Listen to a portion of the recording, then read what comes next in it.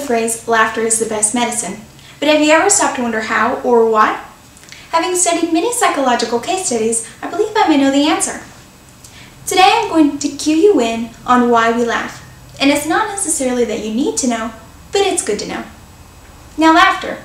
It transcends age, race, geography, and upbringing. Laughter can act as a social bonder between us and the people around us, and it can increase our mood. Simply put, laughter is a subconscious response to things that please us. However, laughter is much more complicated. To understand just why we laugh and what it is that makes us laugh, we first need to study the psychology behind what it is that makes us laugh.